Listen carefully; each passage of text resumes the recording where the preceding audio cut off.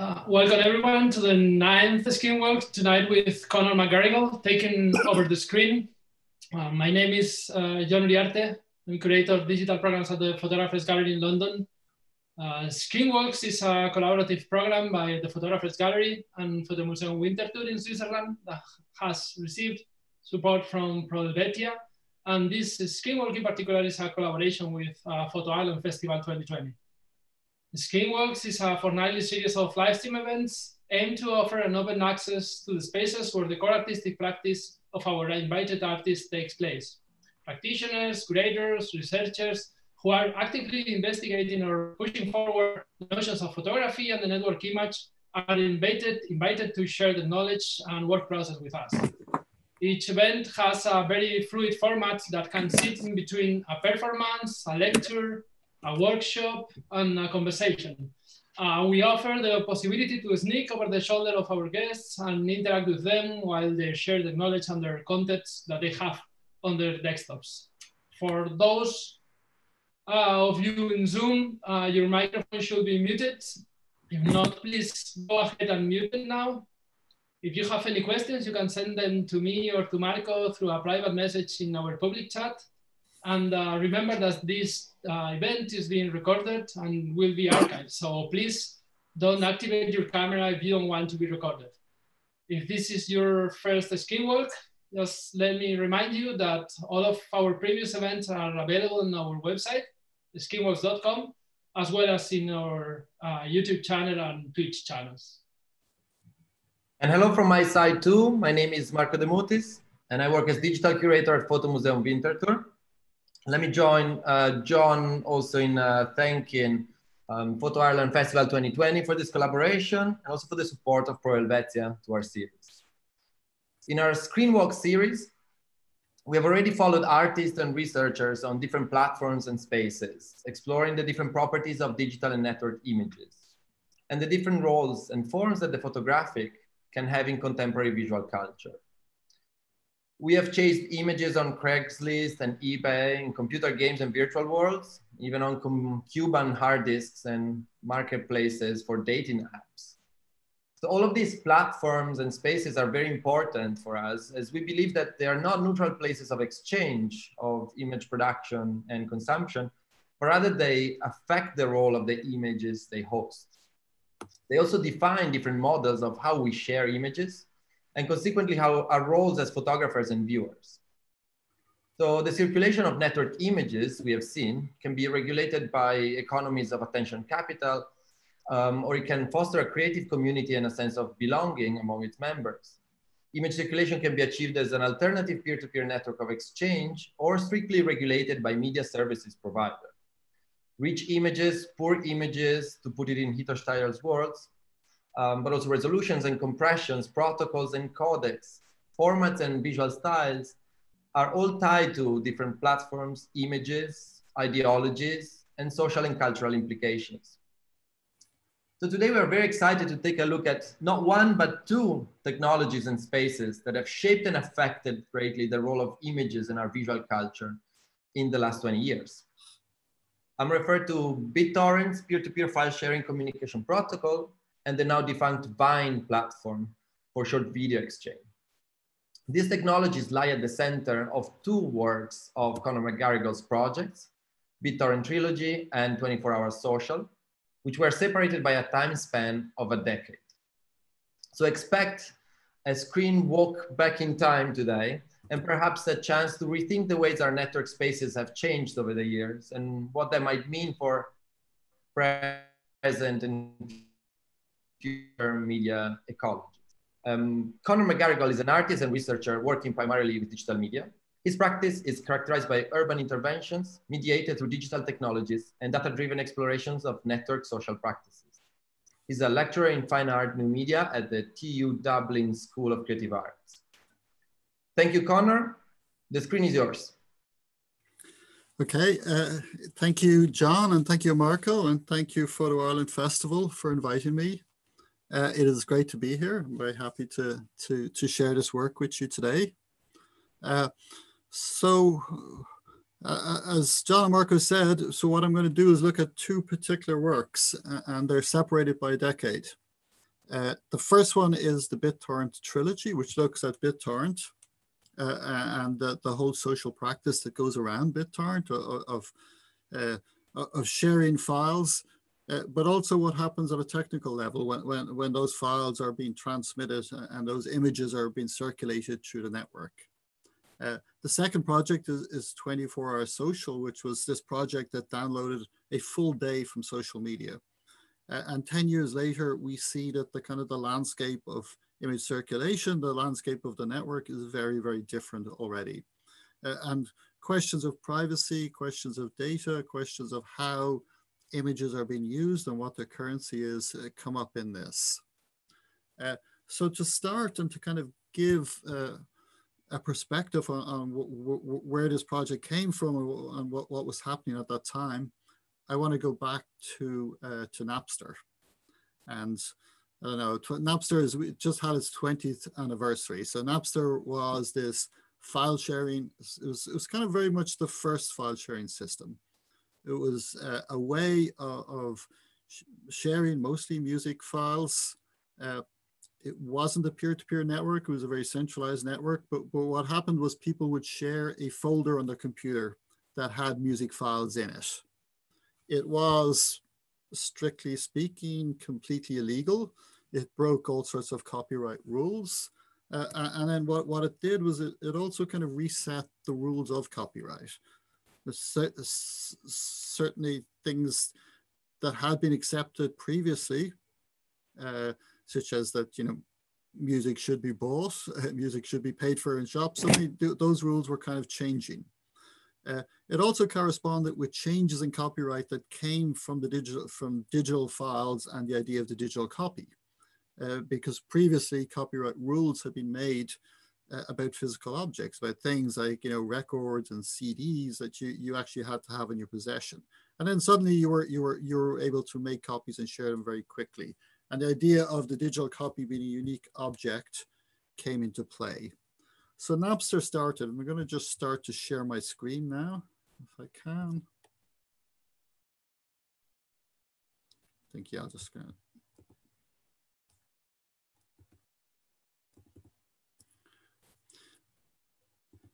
So I was actually looking through my hard drives to see I actually had lots of screen captures of Napster from back in the day, and I couldn't find any of them. So this is one downloaded off of Wikipedia.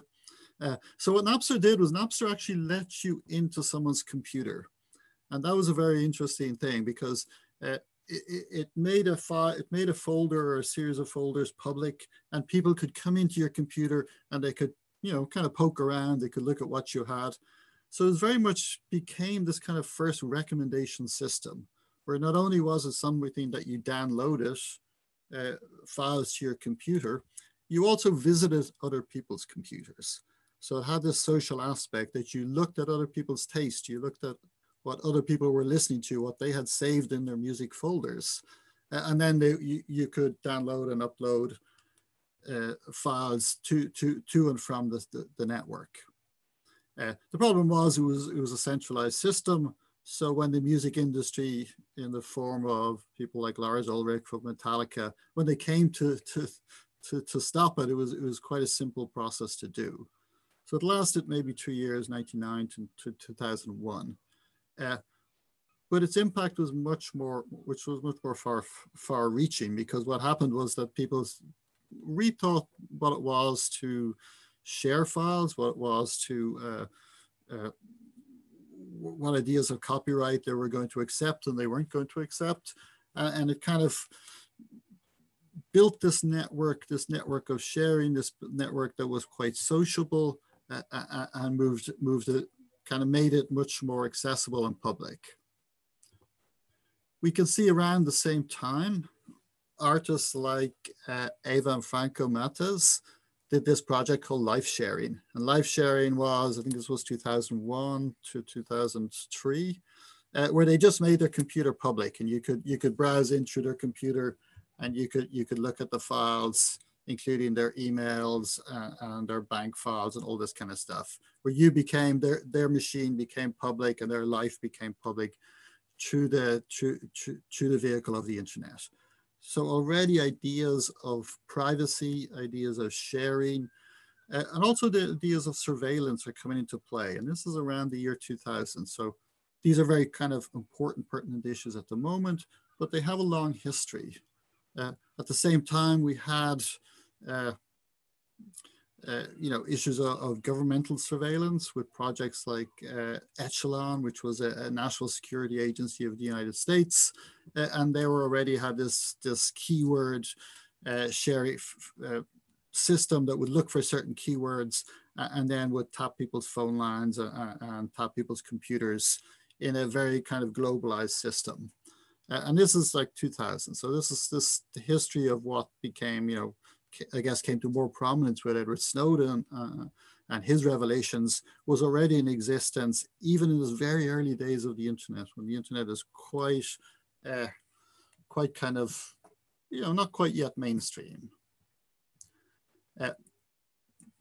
So this brings me just as a kind of a precursor to BitTorrent. So BitTorrent, so BitTorrent was a sequel to Napster. It changed the way things were done because what stopped Napster was that it wasn't centralized. It was centralized. There was a computer you could shut down. There was a company you could target. BitTorrent was a peer-to-peer, which meant that everyone was part of the network. The network was formed from people who were its members. And also the BitTorrent protocol became this, was a very different creature in that it broke up files into very small pieces and let you download them in the best kind of possible order. So you didn't have to wait for a whole file to be available. You could just download a bit of it. And once you downloaded even a small portion of that file, you would then upload it. So it made it much faster and much more accessible to people who had like slow internet connections. Okay, so what the BitTorrent, so to get on to the first work of the BitTorrent edition, what that does is it looked at a couple of TV shows that were being popularly downloaded. Each of the shows was at the time the most kind of broke a record for the most downloaded TV show in the history of BitTorrent at that particular time. Some of them were downloaded, like for example, the Breaking Bad one was downloaded 1 million times in 24 hours. The Game of Thrones episode was shared by 160,000 people in what they call a BitTorrent swarm. So 160,000 people were sharing the same file at the same time all over the world. So this became this vast social phenomenon where people were sharing files. At the peak of BitTorrent, they say the estimates were say that 60 to 80% of all the bandwidth of the internet was devoted to BitTorrent. But it was this very secret, very hidden, very kind of unknown network. Some people say it was part of the dark net, this kind of the net that is hidden from search engines, the net that is hidden from plain view. But it was this very social, very kind of very strange social network that was being built around this idea of getting access to information, getting access to images, getting access and sharing files that people, or TV shows, mostly films, but lots of other things too, that people wanted to see but didn't have a kind of a plain access to in their normal life. So they kind of resorted to an alternative economy of circulation to get access to these. Today, this is more or less kind of been, this need has been met by people like Netflix and other streaming services. So the BitTorrent traffic has fallen way down. It's, maybe 3% of the internet now is BitTorrent, whereas something like Netflix would be 15%. And of course, the internet is much bigger than it was at the time. Okay, so what I want to do is start by showing you some of these BitTorrent videos to kind of see what I can. Okay, so I'm going to share my screen again.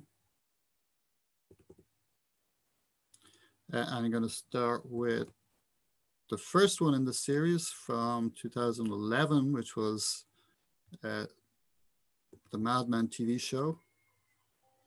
before I started, I just want to say, so the way I did these videos was I downloaded videos using BitTorrent, but I didn't complete the download. So what I did was I downloaded them partially so that the file was incomplete. And because the file was incomplete, when I tried to play it in a video player, the codec that compresses the video gets confused. So first of all, the video has been downloaded with BitTorrent, and what BitTorrent does is it breaks it into a whole lot of small pieces, normally around somewhere between half a megabyte and a megabyte each. And these pieces are all downloaded as they become available. So it's kind of as fast, as soon as they're there, they get downloaded. And then as soon as you have them in your machine, you're also uploading them. So there's a back and forth, up and down stream of the files. And as they come together at the end, when you have all the pieces, then they get reassembled and the file is a normal file. But if you interrupt that process, you have an incomplete video that has pieces of the images are missing from the whole video. So then the video player that is essentially, it's a decoder. It decodes the compression algorithm that has made this video into a file. That then tries to put it together. And to put it together reveals how the glitches that you see and the errors that you see reveal how it was all put together in the first place, how the actual algorithm works. So this is what you're seeing in this. This is a video. There's no visual effects. It hasn't been post-processed. It's just a very linear edit. So everything that happens, including the repetitions and all the glitches, are in the original file and a result of the process of BitTorrent downloading. So what I'll do is I'll play portions of it, and then I'll play some portions of the videos, and then we'll come back and we'll kind of look at what's happening in the videos, and particularly look at how the images are being altered and the visual effects that you're seeing, where they come from, and what's involved in what you're seeing. Okay, so I will.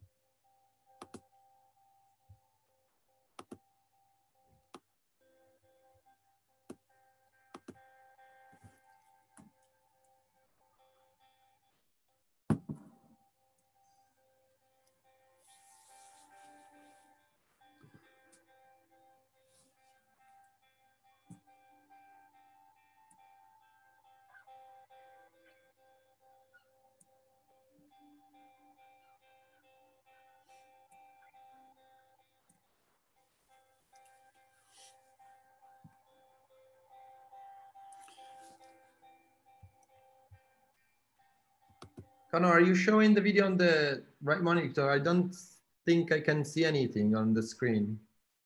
Okay, hang on a sec.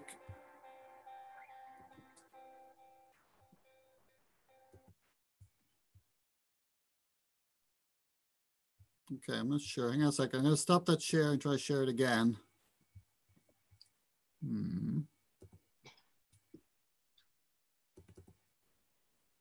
Oh yeah, now it works. Okay, yeah, I must have been sharing different. Okay, so here we are again.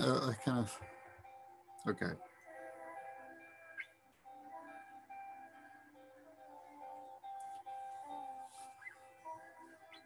So one of the things you'll see in the videos is this kind of repetition where the same scene gets repeated again and again. And then the parts where the images start to break down. And we get this temporal shift where scenes from different places start to appear. So we can see the strict linearity of the video has started to break down. But we also see this kind of very almost painterly effect where the images start to blend and the edges become soft, and we kind of see things almost melting on screen where the clarity of the image gets lost completely. And even though we can know that it's referring to something, we can kind of see it becomes this much more abstracted image.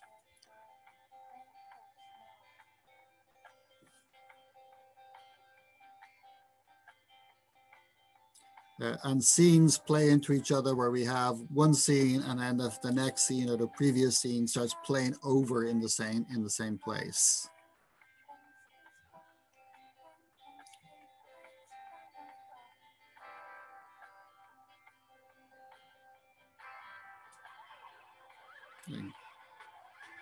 I'll just move a little further on.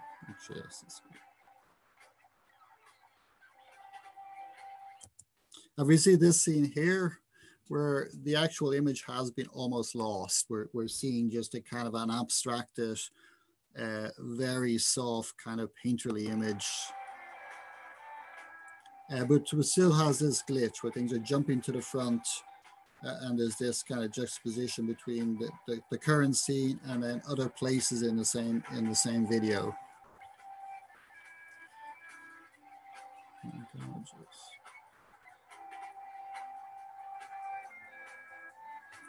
We'll just stop that and get out of that one. So what's really kind of interesting about this is that the effects that you're seeing are very much dependent on the process. They're completely contingent on how many people were downloading the video at the time, what computer you're actually playing it back on, what it's dependent on the BitTorrent protocol itself, the way that the file is actually being downloaded, how many people are sharing it, what parts they're sharing, all these kind of variables feed into it, as well as the codec that compresses the video itself, that actually makes it possible to share these videos in the first place on the internet, because they're essential to make the file small enough that it becomes feasible to share it on the internet, because a couple of years previously this was not something that was possible.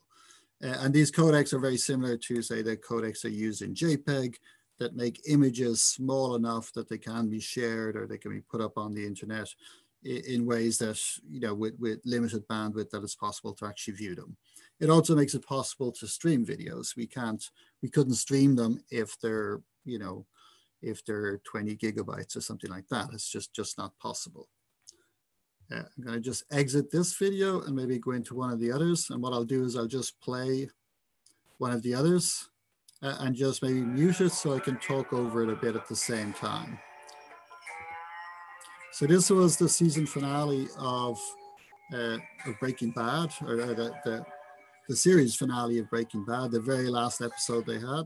It broke records for the amount of people who downloaded it at the same time. It was like 1 million people had downloaded this in under 24 hours.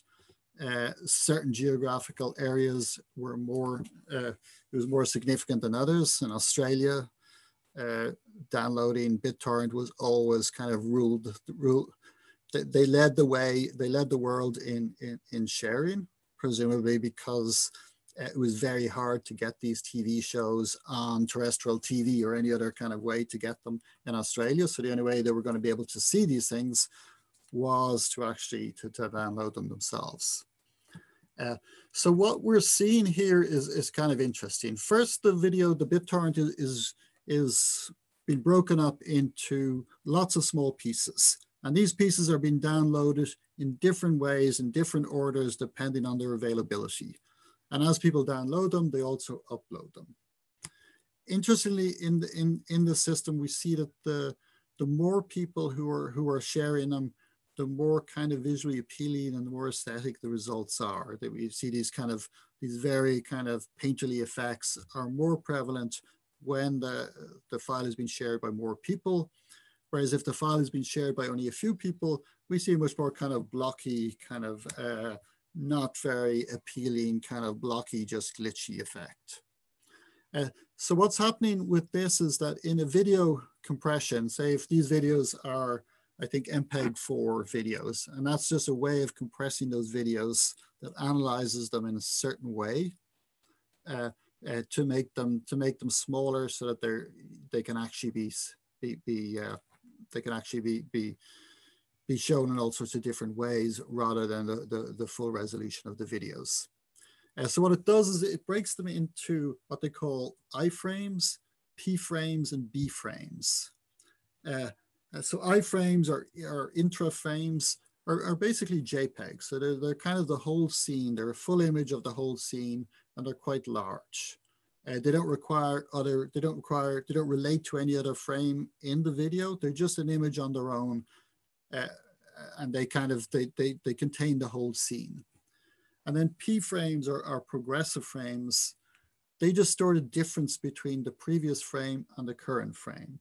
So if there's a change, they just record that change. So what you see, certainly when you see these kind of movements, you see things that are just a change and they become overlaid over the wrong background. So that's kind of some of the things you're seeing. And then the final type of frame is a B frame.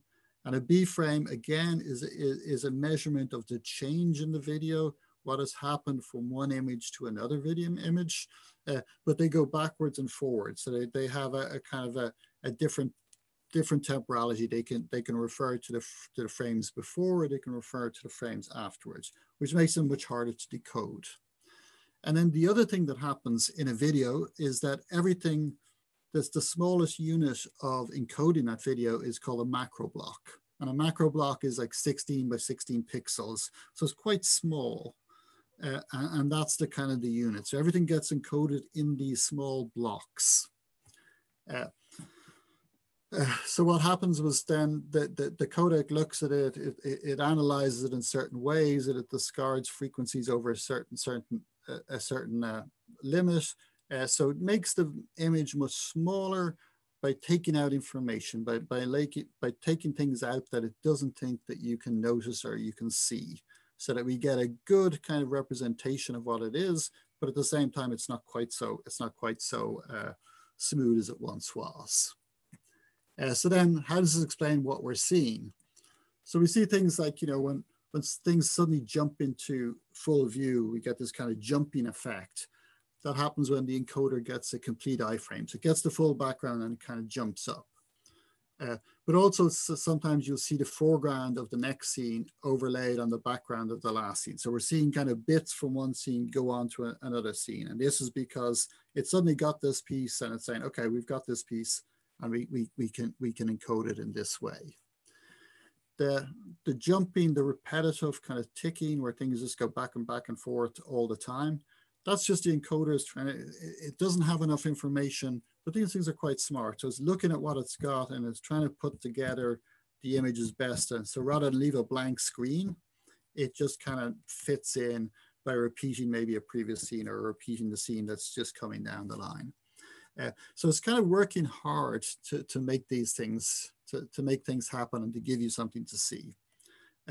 But I think the really interesting bit here is that, the more people who are actually sharing it, the better those effects are, because the pieces are coming in a more interesting way. I'm going to stop this again. And the other thing is that they are a way of visualizing, and this is very interesting for me, very visualizing this huge kind of hidden network of people sharing, of people going to great effort to bring these, there's a whole economy of putting these files online, of sharing them. There's people who are kind of, I think a lot of these shows will be shown on a Sunday night, and a Monday morning, the files will be already up and people will be sharing them. So there's a whole kind of network that's forming, and it's hidden in plain sight. And it's a major endeavor of how people were using the internet, but it was something that couldn't really be spoken of and wasn't kind of part of the official internet. It was kind of the unofficial background to what was going on. And I mean, this also feeds in with, say glitch art, for example. Glitch art are about looking at that kind of the error in the digital, the flaws in the image, rather than this kind of perception that we get of digital images being kind of perfect or sometimes too perfect. We get this kind of uncovering and excavating the errors and the kind of the problems with the files themselves. And in glitch art, there's, I guess, two ways of thinking about it. One is that we think about it in terms of tools that can kind of produce a really good visual effect. And there's a lot of data moshing and glitching tools that can do that. But what I was interested in this was much more kind of the authentic file. so that the glitches that you see were the result of a kind of a process of the codec, a process of the systems that were being used to share. So it's kind of a visualization rather than something that I was deliberately going out to kind of achieve certain effects. At the same time, I was like, I realized that once, you know, if you were working with a file that had been shared by more people, the visual effects were better. But it wasn't about that kind of glitching for the sake of glitching, just per se. So this was a BitTorrent. So this is kind of 10 years ago I was doing this. It was very much kind of a social phenomenon of the time, but then it kind of died off. It did cause this change in the way that we circulate images. This was the kind of the unofficial demand to be able to share images and to share videos and to share, you know, content anytime we wanted to. And, you know, I guess capitalism worked with that, and it met the need. And as the internet became faster and more widely dispersed, people were able to work on streaming systems, streaming services. And this has pretty much died out, though it still exists and it's still like a valid way of kind of sharing files. So what I want to do now is maybe move on to the second project, which is 24-hour social. And that was a project that looked at Vine. And Vine was, for me, a very interesting social network. It was, if you remember, it was a 6-second streaming or 6-second looping video. So as a social network, when it first started, you could only do it on your phone. There was no editing. There was very limited editing. I think you could do 6 edits. It was 6 seconds long and it would loop, and you could only make it with your phone. So when I first came across it, what I was thinking was, you know, how would anyone ever make a video that was 6 seconds long? It was so limited in its format, and it was so limited in the ability to, you know, you couldn't use other people's files, you couldn't upload files, you had to make them natively in the phone itself. And then it was also, there was very limited ways to save it. So it was kind of an always on kind of stream of videos being made that just, if you didn't see them straight away, it was very hard to come back to them. So it was this kind of very temporal, very much fast moving flow. But what was happening was that the videos were actually really good. There was a lot of kind of innovation. People were being quite clever with what they were doing, and they were making very entertaining videos. What I'll do now is maybe just show a few of those before I kind of talk into the so this is kind of, when I came to Vine, this was the kind of videos that were being made. And I'll just show a couple of them very quickly of kind of good examples of kind of what was going on with.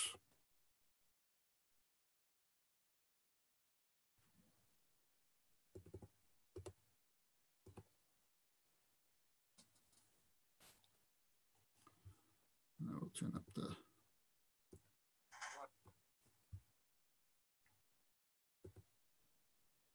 I'll show it again with the audio.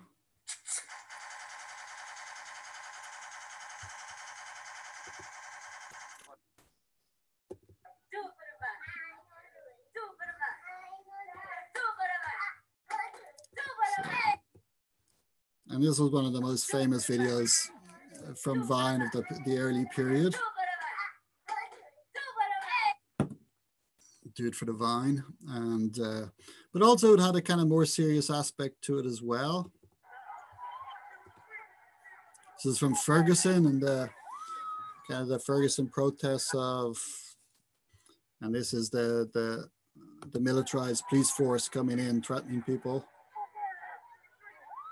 And Vine was very important in that kind of early Black Lives Matter protests as a kind of a tool of documentation.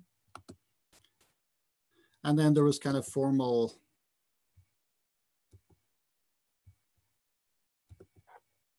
nope, sorry, wrong one.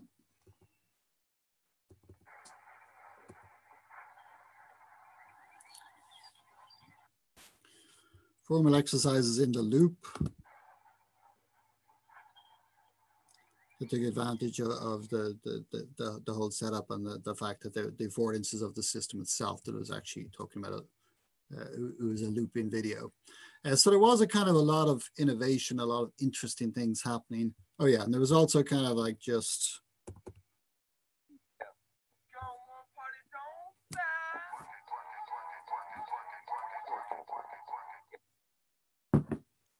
so there was a lot of twerking around at that time. So one thing that interested me about this was that it was the first social network that didn't have an API. So what that is, there was no way to get at the data. So once you signed up to Vine and you made videos, those videos were automatically the property of Vine. And there was no way to share that information, to share that data, as social networks at that point always had. They always have an API. They always have some way that you can reuse that information, you can reuse the data. But Vine didn't have that. So once you kind of signed up to Vine, you could make Vines, you could share them, but then everything that you did was basically belonged to Vine. And that was kind of interesting for me, because it certainly had, it was the sign that, you know, that this was something new. There was something else going on. It wasn't just about the social network aspect of it. It seemed to be the first very plain way that this system was being set up in order to collect data on its users. So it was what Shoshana Zuboff would call, you know, it was a channel for the collection of behavioral surplus. This idea that anything that can be collected about a user of a social network is what she calls behavioral surplus, and that there's a value that accrues to people who have made that platform. So this is an image just showing you some of the permissions of Vine. And this is what you sign up when you use it. You sign up to kind of to give them this information. Again. Sorry, let's make it a bit larger. Yeah. So a lot of it, this is kind of very standard stuff. You're going to do this for everything else. It's your, you know, it can look at accounts in your phone. It can look what else you have in your phone. It can look at your contacts. It can do certain things like record videos, use your microphone. But it can also do things like this, device ID and call information. So it can read the device ID of your phone. And a device ID is a really kind of important idea in kind of surveillance capitalism. Because whereas cookies can be, you know, on your computer, they can be attached to, you know, a browser that you're using, web pages that you use, and they can track you in that way.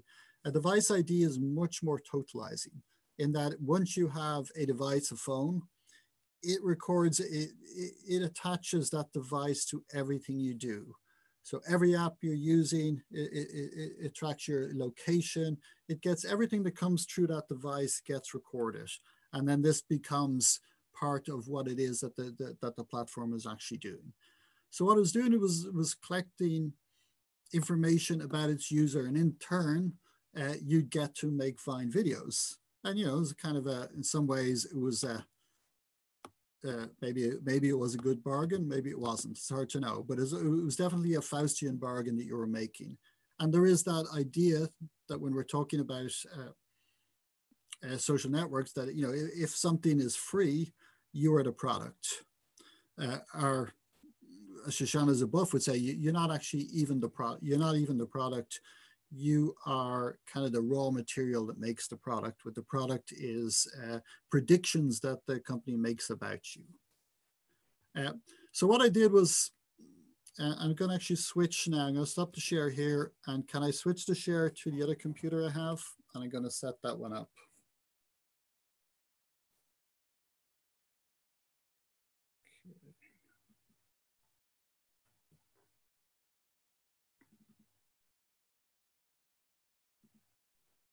Okay, so what I did was I decided I would download a day of videos from Vine. So what I would do is I would appropriate their content that they were appropriating from other people. So what I set myself a task was to download a video for every second of the day. So 86,400 videos in total would be shown. In fact, I downloaded a lot more because I wanted to have more than one video for every second a day to have some choice. So I've made them into, so this is an example of, this is a folder which has, I think, yeah, I think this has a full day of videos in it.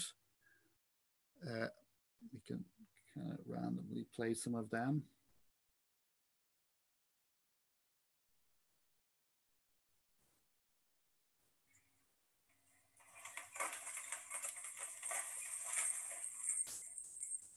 And you can kind of see the elaborate things that people are setting up.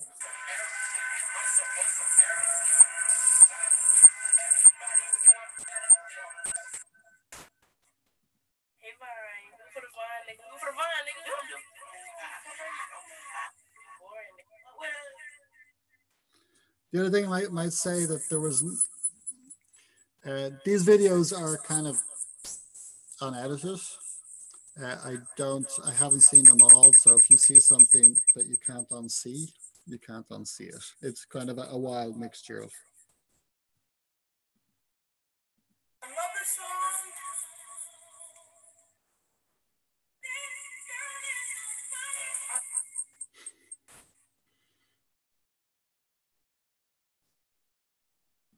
Yo, my name is Nicholas, and this is ridiculous. Got that gummy money, and it is delicious.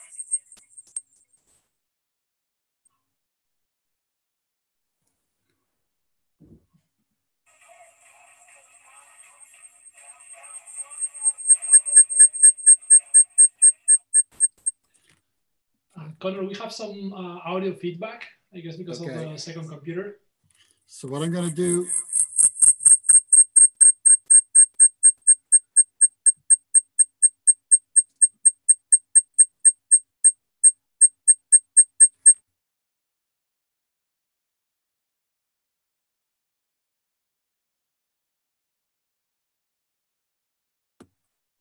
okay, I'll stop to share for a second. I will.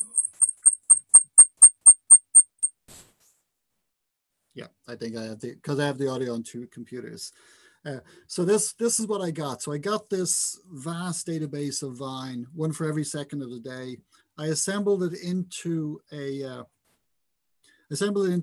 program that would play them back for a full day. So it's called 24-hour Vine because it will play 24 hours of Vine, where the time that you watch it, the videos you will see at the particular time you watch it, will be made at that particular moment within a 6-second tolerance. So again, as if you think of something like the clock, where it's showing you like things that refer to the time of the day for 24 hours, this is kind of like a social media version of that, where it plays for 24 hours, but everything you're seeing is coming from that moment that you're actually watching it. But the choice is always, it's a random system. So it randomly, there's an algorithm that chooses one. It has to come from those particular window of time. But in many cases, there's many choices available. So it doesn't, it's unpredictable what comes up. And the idea is that they keep playing all day, and videos, once they play once, they just stop, but they don't go away. So the next video will be painted over it and over it. And after the end of, when it's been running for a couple of hours, you get this vast accumulation of video, which kind of gives you the sense of the deluge of information, of images that are coming at you in just this social network, but in all other social networks too. So what I want to do is go back to sharing my screen here. What I'm going to try and do, and this is a little experimental, it may not work so well, I'm going to try and run that locally on this computer. So what it'll do is it'll run live. It takes a lot of energy. It takes a lot of computing power, which is why I have it on a separate computer. So it may crash, it may not crash. And normally when I run this in a gallery, I have a dedicated computer that just does it. It's a very fast computer, and all it ever does is just run this. So I'm going to try it now by sharing screen again. It's made in processing. So this is processing. It's a kind of a visual programming, or that's particularly used by artists. It's particularly artist friendly, and that it's not so difficult to code. And I'm going to try, so it's running from an external drive, which makes it a little bit more complicated. And I'm going to press the start.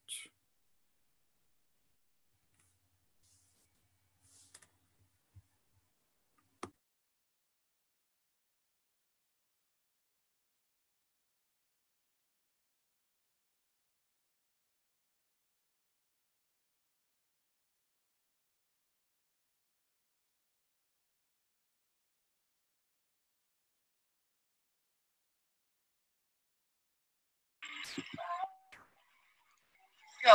Keep going. Go. Put it in your mouth.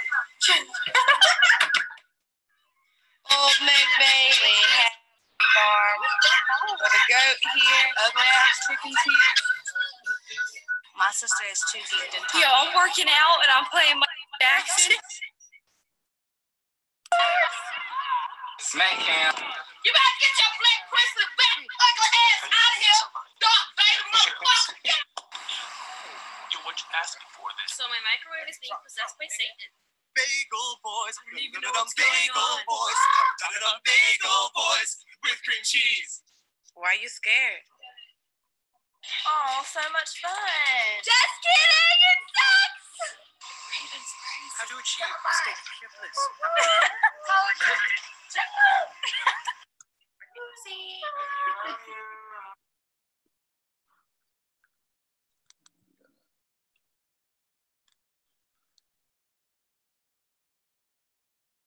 Okay, and I'm going to stop it. Yeah, I'm going to stop it there. Can you hear me here? Yeah. Yeah, okay. So I'll stop it there, and that gives you an idea. This keeps running for 24 hours. Okay, now I'm on mute. So this keeps running for 24 hours.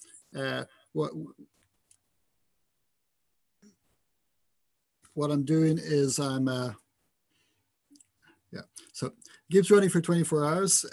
What I've done was when I bring in all the files, I'm also getting, so first of all, maybe a little bit about how I got it, because one of the things, because there was no API, there's no legitimate way, or there's no easy way to get at these videos. So these videos are pretty much locked up. But because Vine was owned by Twitter, they automatically tweeted all the videos. So by going to Twitter, and Twitter has an API, I was able to kind of find a backdoor to get at stuff. And most things, if you put stuff up on the internet, everything can be scraped through a process of web scraping. More or less, you can get anything that's on the internet and you can download it in an automatic way. So what I did was I went to Twitter. I found that, every Vine video had the same part. They all had different URLs, but they all had this thing, vine.co/v in them. So what I was able to do was then just put this into a scraper and be able to download everything from that. So when I did that, I would get this information. So I'm going to just share my screen again here. So for every tweet that you do, you get a whole lot of information, normally about kind of 200 lines, maybe about 80 different fields of information about every tweet and about the person who made that tweet. And it looks a bit like this. It looks exactly like this, because this is one. It starts off with, IDs, information about the tweet. It goes, whether it's retweeted, its address, who it's from, all this kind of stuff. And then it gets down to the user itself. So this bit here is the user. So this is about the person who tweeted this tweet, which contained the Vine as well. It has also the information about how many followers you have, simple things like profile background color, stuff about what's actually happening in the thing, but also has stuff like location. So it has like place. This one's from Chicago. It has this bounding box, which is a polygon. This is a geofence polygon. So these are longitude and latitude. But it hasn't placed you precisely, because this is someone who doesn't have their tweets geotagged. So they're not giving you a precise longitude and latitude. And from the early days, Twitter would always like this, but people didn't go for it. People didn't want to add a specific longitude and latitude to every tweet they did. So they started working on places. So what they do is they'd average you to a certain place and they put you in a geofence, which is a kind of a small geographical area. And this makes that tweet more valuable because obviously they've got a location on you and so forth. And this goes on top of your device ID and all that kind of stuff. So there's a lot more information beyond just what's in the tweet. So yes, you get all this information with the tweet. And then if I switch to,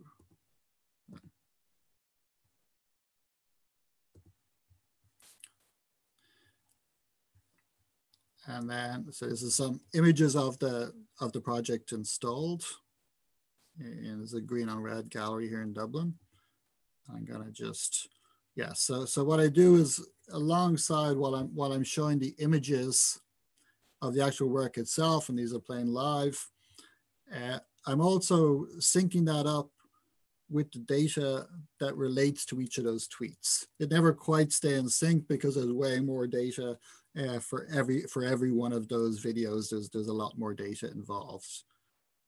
So we kind of the two would face each other in this installation. They faced each other so that we're connecting that the fact that the image itself and the way the image is circulated is related to the data that is collected about the person who originally shared that image or who made that image, and that this whole system has been set up as a way of collecting data.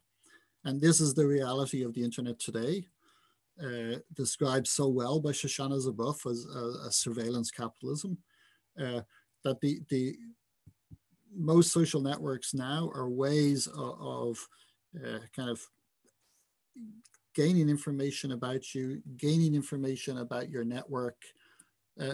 And someone like the philosopher Bernard Stiegler would say that what's actually happening is it's the grammatization of the social network, of the social relationship itself, in that it's an attempt to build a system to break down how we relate to other people. The kind of essential thing of what it is to be human is to relate to other people in the social ways, and to break that down in a way that it can become calculable.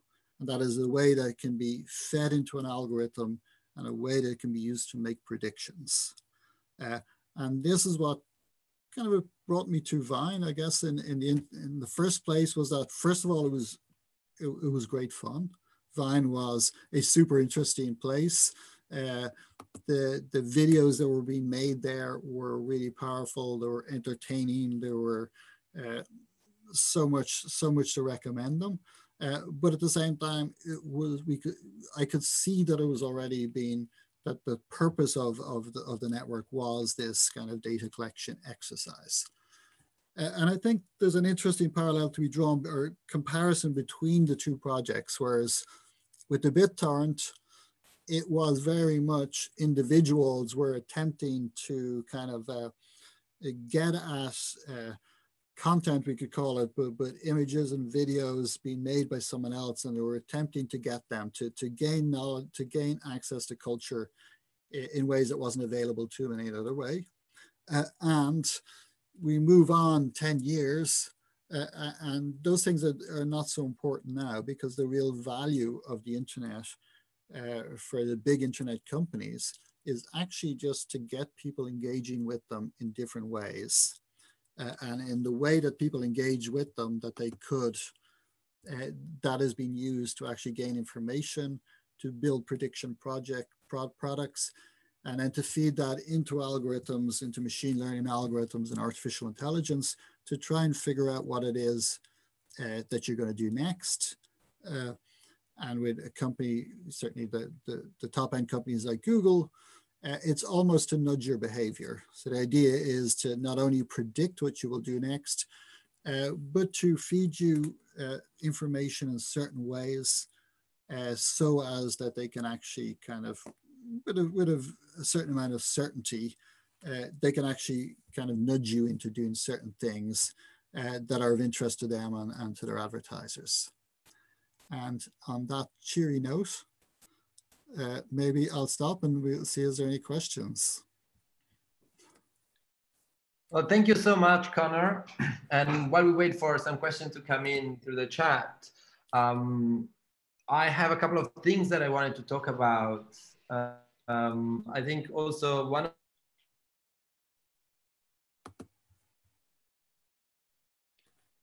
I guess that Marco has some connection issues. Marco? Sorry, can you hear me? Yeah, now we can hear you. Or you can ask the proper questions if I get stopped by my bad internet today. No, I just wanted to say that I was interested in this idea that Conor mentioned about the relation between the effects of the glitch in the BitTorrent trilogy and the amount of people who shared the files. This direct correlation between the circulation and the representation in the image. How does that really work exactly? Like, I was just wondering if you could talk a little bit more about that. It's hard to know precisely, but I think what's happening is because there's more people sharing, the way that I guess the variety in the order of the pieces that are coming down is more varied. You're getting pieces, like say if there's 1,000 pieces of the video, you're getting them from all over the place.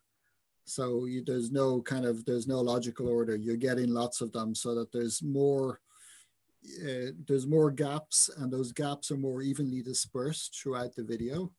Because if, for example, you've only got, say, 10% of the video, it just won't play. There's not enough for it to actually play, so it just says it's not a video.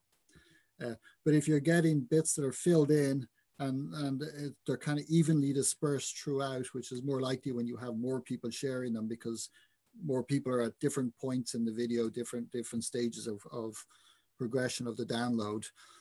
So you get more gaps, but those gaps are more evenly dispersed. So then the codec can actually fill them better. But in that filling, it's the algorithmic filling. It's trying to make its best guess that we get the kind of interesting visual effects. So it's a kind of a way, I guess, of tricking the algorithm into doing something that's more interesting, rather than just starting at the beginning and kind of working down, which if there's less people, you're probably just going to have like the start of the video, maybe it would be better. And then the end will just cut off completely. But it's also interesting how it almost is a visual representation, almost like the frame to the person, right? Like each bit corresponds to a person in the network. So somehow I think there's an interesting metaphor there. Yeah. In the meantime, let me bring you a question from D. Carey. I was also curious about how similar Vine looks like, or like it feels more like a prequel of one of the most popular media exchange platforms nowadays, which is TikTok. Yeah. It's like quite, I mean, it's similar, but of course, Vine was quite much more limited on its visual features.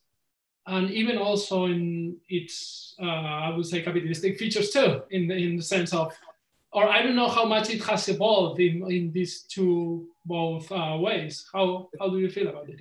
I think, yeah, it's, I think TikTok is very like Vine. It has, it's definitely the successor to it. In terms of, I don't think they have the same time limit, but they're quite short at the same time. It has the same energy. I mean, what I liked about Vine, and we didn't see any when we watched it, but there's some crazy stuff in Vine. There's stuff that's very elaborate, very kind of elaborate setups, a lot of work and creativity went in. But there's also a lot of kind of slice of life things that are very kind of interesting, maybe disturbing as well. So TikTok has all that stuff. I mean, I'm a big fan of TikTok as well, though I don't make videos for it, and I never log in, and I've never had an account.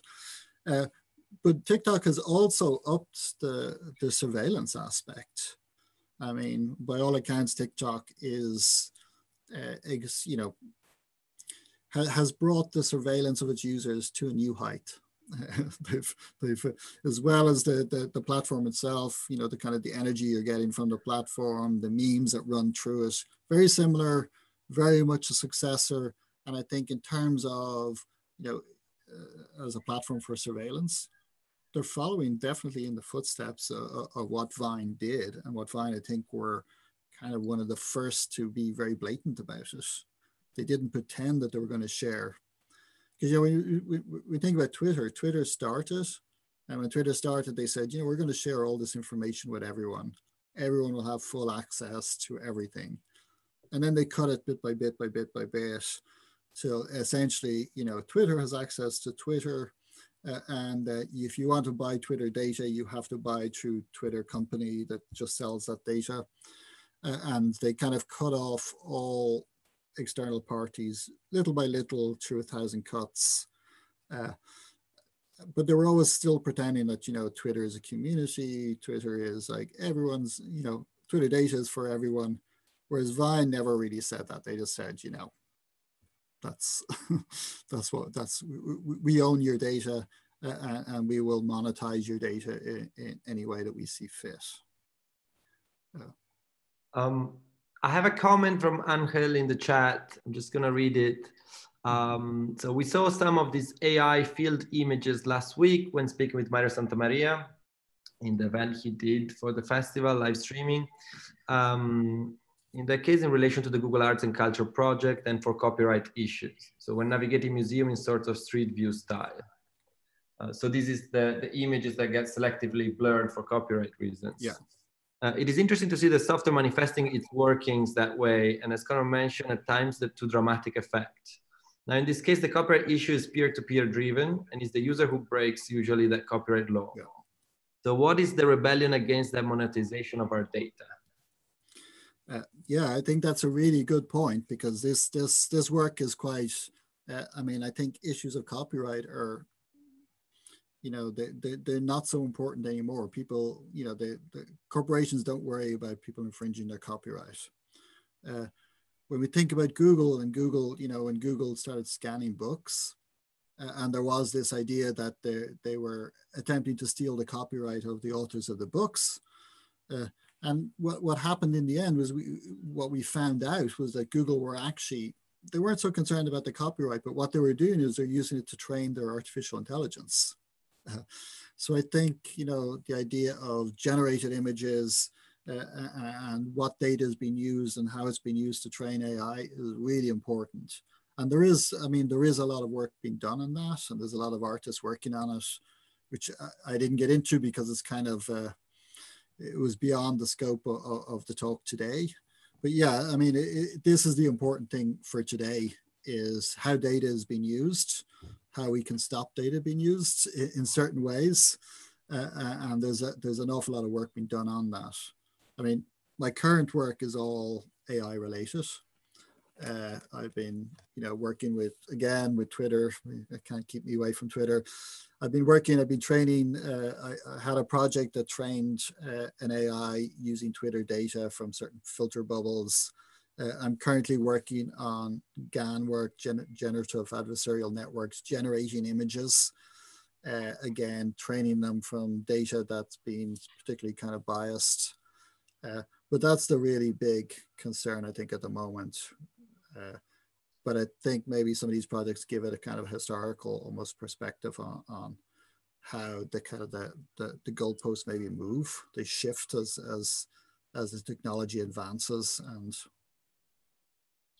And do you see any relationship between the glitch aesthetics and like the popular culture? Is there any relationship in both? Because I was thinking also while looking at those glitches, I could see some connection to Predator, to the movie, to the Alien film.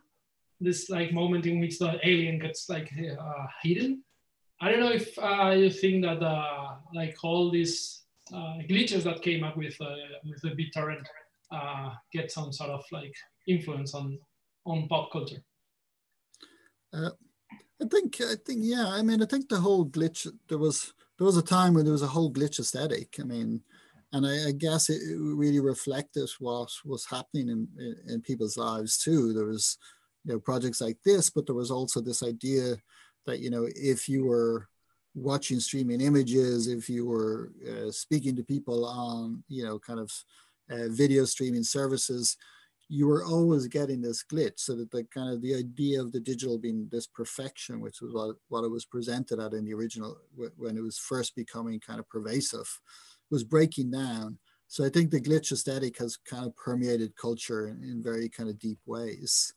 And I think we see it in lots of different aspects of, you know, images, of culture in movies and popular culture in different ways. But I think it's interesting that at the moment, you know, what's happening is like, and I guess maybe it's a reflection that connections are getting better. Streaming is getting better. The technology, you know, Zoom is kind of a good example of that, of, you know, how you can kind of stream so many people at the same time. That what's really kind of almost becoming more pertinent now is how do we detect what is real and what is generated. And, you know, if you've ever seen that, you know, This Person Doesn't Exist project, where they've actually generated, you know, really convincing images of people's faces. And it's very difficult to tell them apart from, to actually discern that they are generated and not like real, authentic images. So I think there's a kind of a breaking down of the called indexicality of images. And that was always, I think, somewhere in the digital image, because once the digital image was just, you know, the digital image is just a digital file. And we've been talking about, you know, moving data. So an image is just a data file, you know, and it doesn't really care what the content is. There's no semantic understanding of what it is that it's being carried. It's just a data that has a certain algorithmic process being carried out on it that renders an image. And now we're kind of moving into the age where those images can be just completely generated based on a kind of previous information about what a certain image would look like.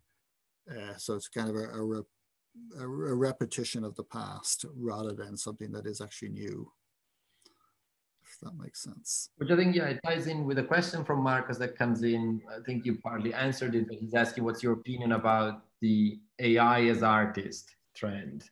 So maybe more in terms of the role of the artist and the algorithm in that sense. Maybe you can elaborate a bit.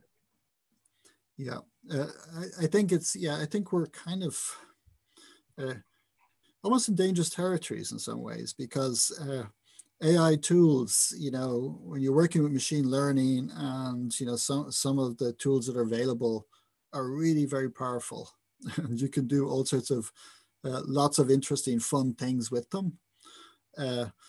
But there is always a danger, I think, when artists work with the, you know, it's the whole idea of art washing, that when artists work with powerful technologies, they have to be really careful about keeping a critical edge, because otherwise it becomes a way of kind of normalizing what those technologies can do.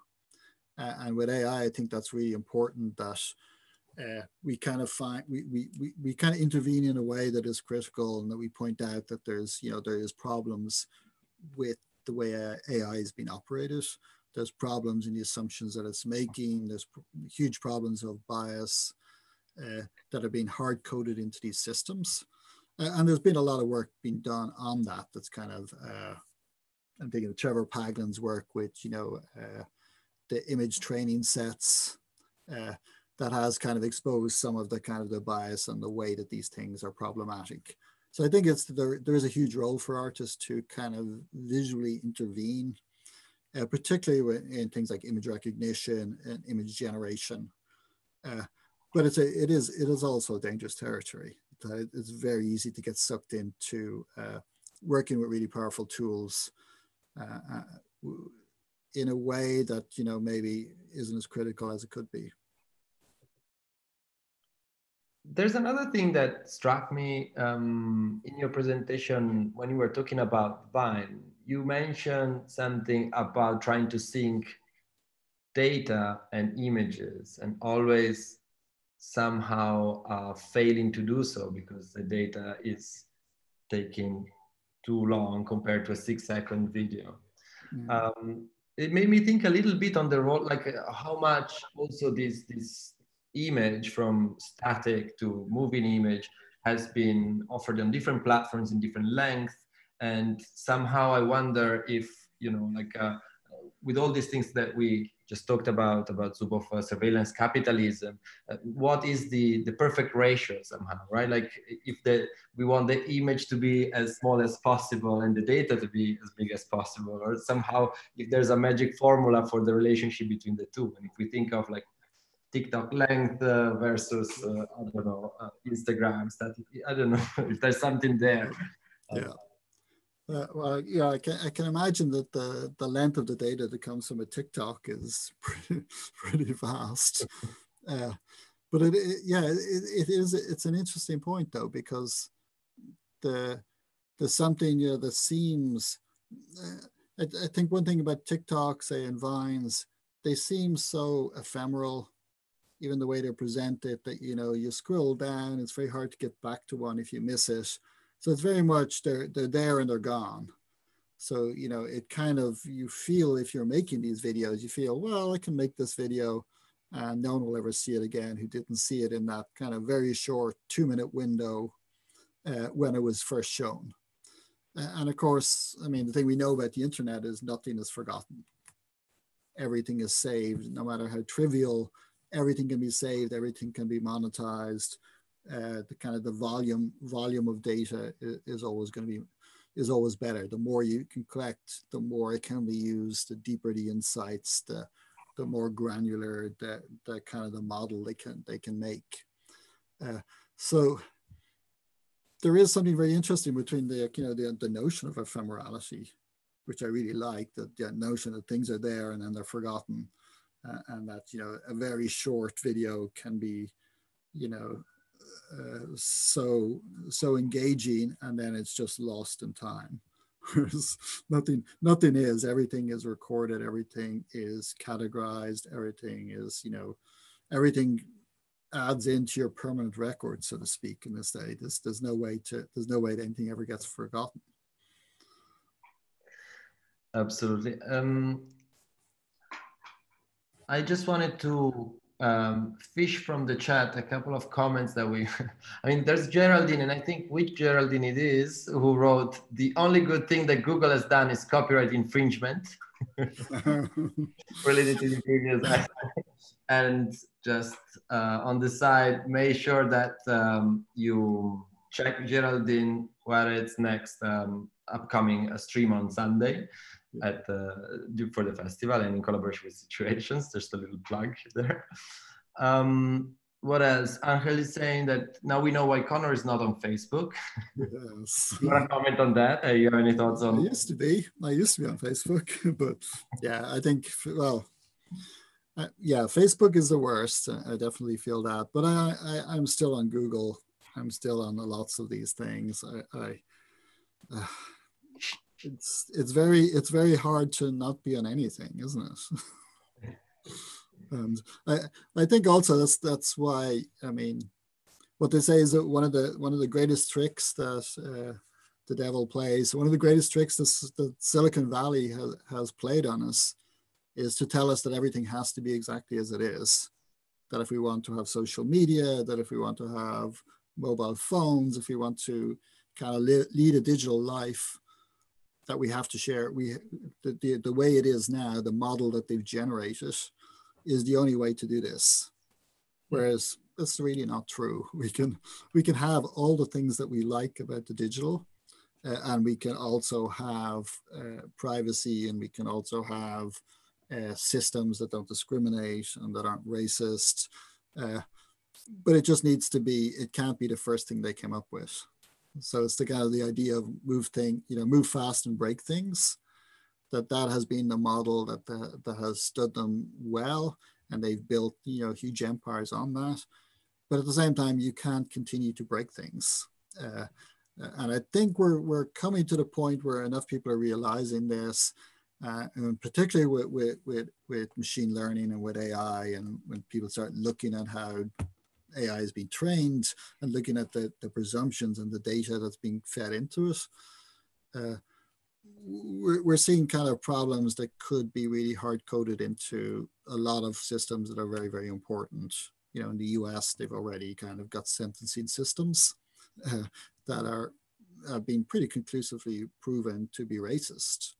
and that they will deliver a much harsher sentence for a non-white person than a white person. But they're actually compulsory in some places for judges to use them, because the assumptions that they built in to train this AI were that, you know, Black people committed crimes. There's very, very, very basic errors made in them. So I think we're at that place, and that's why I think it's really interesting. And that's moving into images very much at the moment. You know, image recognition, how you know, faces are being recognized, what predictions we can make from images and from faces, and then when we move on to kind of generating images, again, we've got to look at, you know, how are these being trained? What are the presumptions that are fed into the way that things are being generated from the images that they're training them on? And maybe just as a last questions, in fact, there are two questions that are asking the same thing, both Angel and me, going back to the networks, and they are both asking about alternative ethical networks available, if there's any option or any possibility that you can share. In terms of social networks. Yeah, going back to the idea of the social. No, there were a few, weren't there? And yeah, like, the problem, I mean, yes, there could absolutely be ethical networks. The problem with them always has been is that you don't know anyone on them, or none of your friends are on them.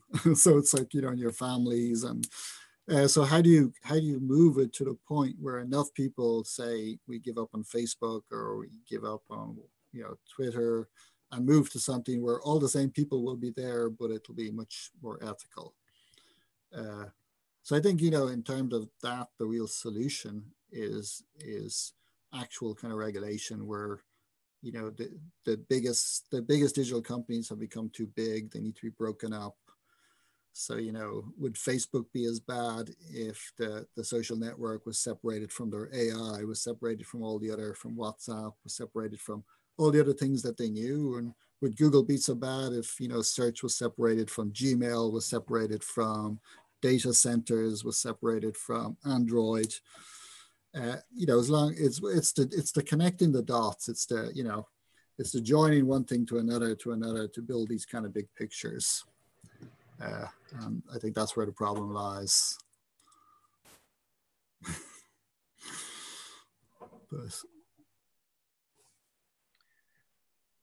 So on that note, I think that it's time to wrap up. I want to thank once again Conor for this wonderful screen walk and for taking us through his projects and through this technology in a way that both combined very interesting technological, political, and visually relevant aspects. And thanks, of course, every one of you who joined us in Zoom and joined us on Twitch. I want to assure you that we are going to be back in 2 weeks, because Screen Walks never stops. In spite of the summer ahead, we're going to be joined by a bot photographer dealing with Google Street View, which we will unleash for a nice summer intermezzo in 2 weeks. So that is the 29th of July, 2 Wednesdays from now. Yeah. So just remember that we'll be having this next screen walk, this automated screen walk in 15 days. And also remember that you have all the recordings of all the screen walks that we have done so far, and also a couple of performances that we have hosted.